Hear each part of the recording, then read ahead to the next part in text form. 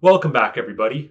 Upgrade Guy here. So in this video, I'm going to be teaching you the easiest process to root your Android box or your Android phone if you want as well, all the way from Android 4 to Android 10. No matter what the operating system is, it's going to be a one-click root process that just involves one app and a little bit of work in order to get it downloaded and ready to go. If you don't know what rooting a device is, essentially it gives you access to all of Android's subsystems and subfolders and lets you do things that you wouldn't be able to do if you didn't root it. And this includes some apps that do require root access to the device in order to function properly or even be installed on the device. Now, before we get started, keep in mind rooting your device can be harmful and can also be dangerous to your device's security. So only root if you have a purpose for it or if you know what you're doing. Please don't do this if you're not necessarily a pro or maybe if you don't have a purpose to do it. If you have an app you want to install and root your device for that purpose, then do it. If not, guys, this can cause issues. It could brick your device even.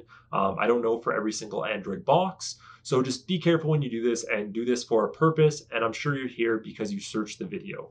So like I said before, rooting your device gives you access to subfolders and lets you do a ton of things you wouldn't be able to do beforehand. And this includes on your phone saving battery life or on your Android box, even speeding it up through various apps and cleaning it properly that you wouldn't be able to do if you didn't have root access. Like always, guys, smash that subscribe button down below. It helps the content out a ton. Give this video a big thumbs up if you liked it, and then also comment down below why you're rooting your device or why you'd want to, because I want to know and I always find it interesting finding out. So let's go ahead and get right into it.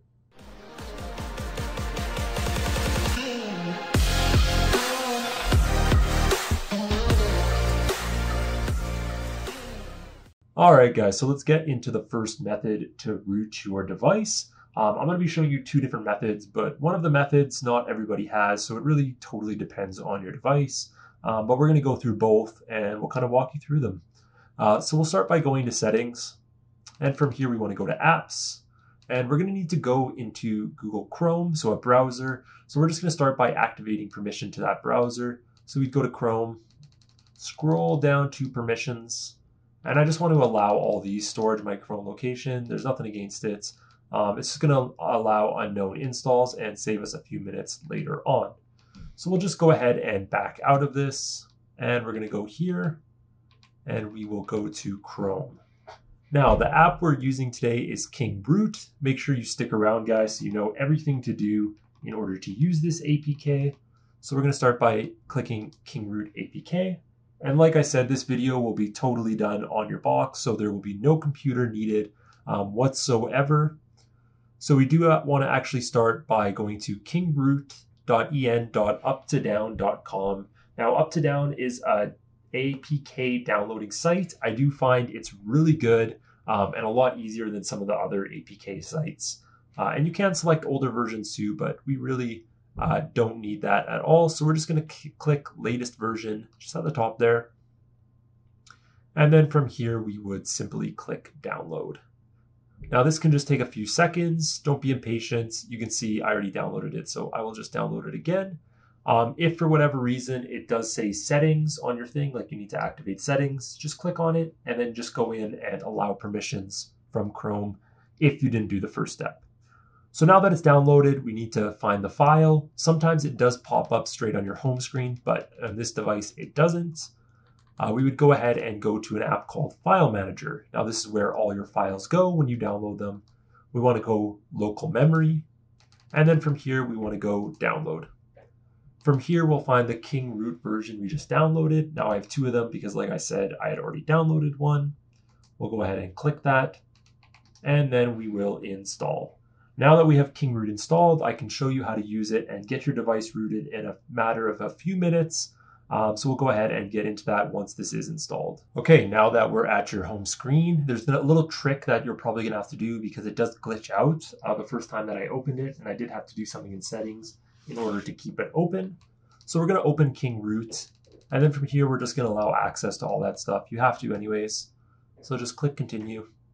And then from here, just press the OK button a few times to get out of all this stuff, and then press try it. Now, the first time I did this, it glitched and froze like that. So I'm happy you guys get to see that.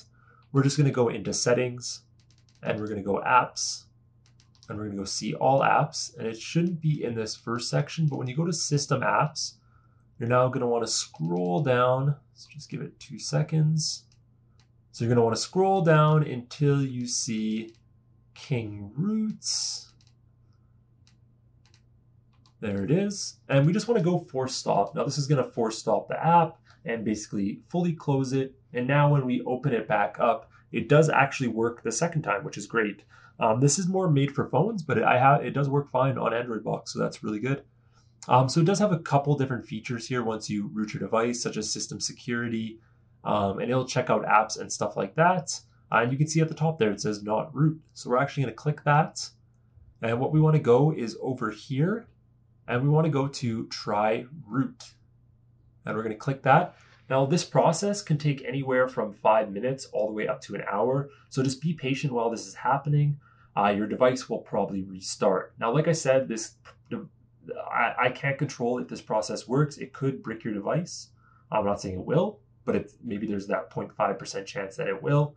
So just keep that in mind when you're using it. So we'll come back when this whole process is done and make sure the device is rooted. Okay, now my device has started back up. Now, if it was successful, you should get a message that says root successful in green. I accidentally started a little bit later, so I did get it. And we'll go into Kingroot and we can actually just confirm that the root did work. So if we click on the top left here, you can see this is a little glitchy on Android box. You will see root successful, model MBox, system 10. This model restricts root access, but it is rooted, so it doesn't matter. So the root was actually successful. So now you know that your device is 100% rooted, and you can do what you need with apps that do need root access in order to use them. So now I'm going to go ahead and teach you the easier root process that can be a little quicker depending on what kind of Android box you have. All right, guys, so I went ahead and unrooted this device. So I'll just show you once again that it's unrooted just for proof of video. So you guys know this method works. So we're going to click on it. You can see not root. Same exact device. We're going to press back. We're now going to go into settings. Now, guys, this is not available on every device. So some devices do have this option. And if they do, don't use Kingroot. This is the easiest way of doing it. If they don't, then you're going to have to use Kingroot, obviously. So you're going to want to go to settings. And we're going to go to device preferences. And then from here, we're going to want to go to about and scroll all the way down. And you just want to spam build until you get a thing that says you are a developer. It's about, I think, 8 clicks. So it's not very many. That makes you a developer and you can do other things on it. So now we want to go up, and some boxes now actually have a button called root switch, which can switch you back and forth from root access to not root access. So yes, guys, I did show you the harder way first. I'm sorry. But it's just how it had it be because not everybody has this button. So we're going to click on it and we're going to click OK. And now this is essentially restarting your device. So you just have to be patient for a few seconds. This process can take usually around 1 to 2 minutes, I found. It's definitely the quickest way to root your device, but I'm just going to stay on with you guys without any cuts so you can see when it starts back up. God, I can't talk sometimes. That your device is 100% rooted and you're ready to go to install any apps you need that need access to root that need root access on your device. Guys, it is hard talking for this video sometimes. It's like a grind. And actually, surprisingly, I've never had anybody ask me this, but I do like one take for 99% of my videos, which is pretty good, I think. I have tried to do a little bit better and do a few more takes, but I feel like sounding real to you guys is better than trying to make it seem super, super professional. Although I still think it's kind of professional, but who knows?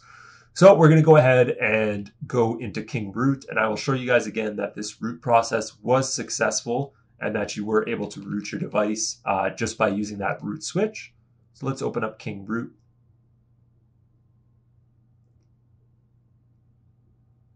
And we're going to click this top left again. And you can see checking root status.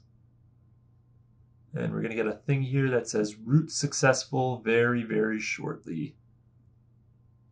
Root check timed out, not what we want. But anyways, it is rooted, so the device is 100% ready to go. And like I said, install any devices that you need. Once again, guys, thank you so much for checking out this video. I really appreciate it.